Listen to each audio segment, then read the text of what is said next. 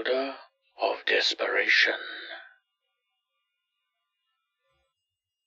In any city, in any country, go to any safe place, school, hospital, mental home, fire station, police station, etc., and make your way to the front desk. Make sure you have no weapons on you and are not in a bad mood. If your intention truly is to find the object hidden here, the front desk clerk will sense it and will walk up to you. The clerk will give you the warmest hug you have ever felt, making you feel loved and accepted like never before.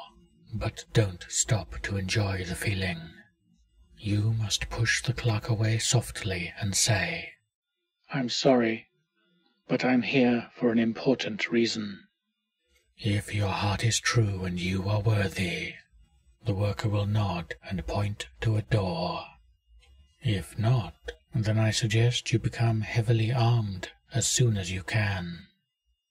If the worker points you to a door, any door, enter it.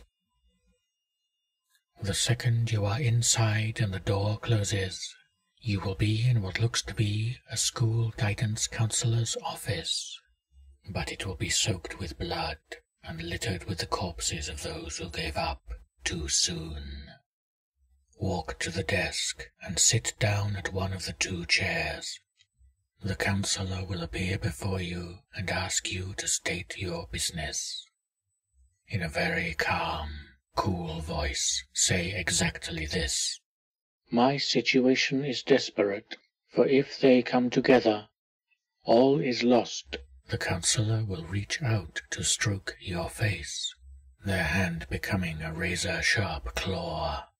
Do not resist, no matter how deep it cuts you. The counselor will then nod and say, "What are your intentions?"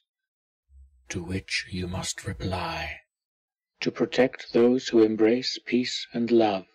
The counselor will then reach under the desk and produce a rather small book. This book, however, contains the gruesomely detailed accounts of every time throughout the history of humanity that somebody's situation was so desperate, be it abuse, addiction, or any other vice, that they considered just giving up.